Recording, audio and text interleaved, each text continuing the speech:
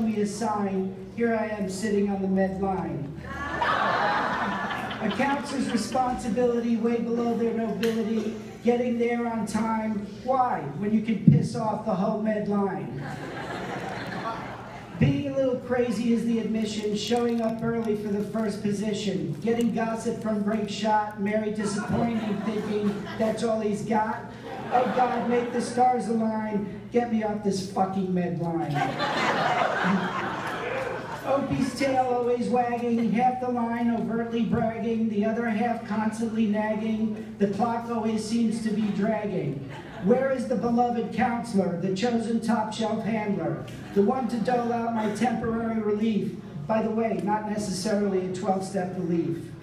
As I sit here under duress, there is only one question I need to address. Am I better off waiting at CVS?